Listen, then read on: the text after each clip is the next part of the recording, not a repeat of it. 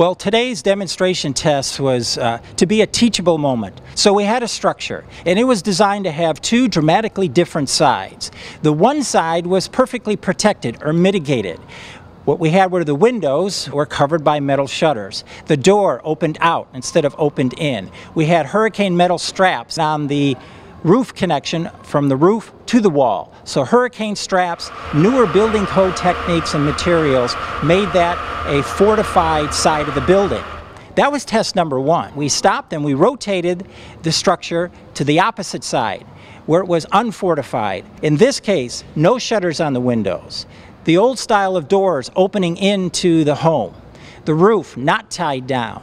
So older construction techniques, less protected, and dramatic results were the result.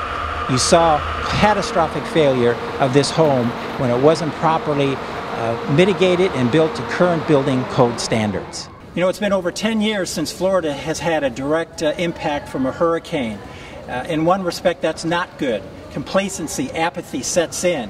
So preparedness starts to go down, especially when there's new residents coming to Florida who've never been through a storm.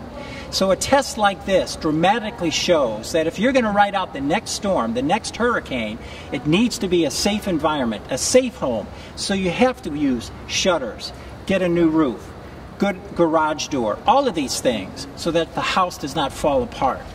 These important lessons, especially for the newcomers, we cannot stop teaching.